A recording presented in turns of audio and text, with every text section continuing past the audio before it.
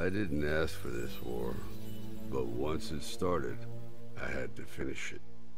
Hands down, Kronika was the toughest enemy I ever faced. All my tactics, my training meant nothing against a god like her. In the end, it was a battle of wills. It never occurred to me that for winning, I'd get her hourglass.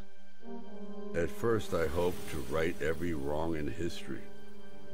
But then I figured out doing it meant I'd have to decide the fates of billions.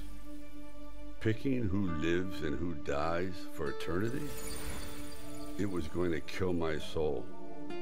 I'd end up no better than those old men who sent us off to war not giving a shit about what would happen. And that's not the man I want to be. It's time to walk away, for good this time, leaving the pain and the ugliness behind. After all I've been through, I've earned a little peace.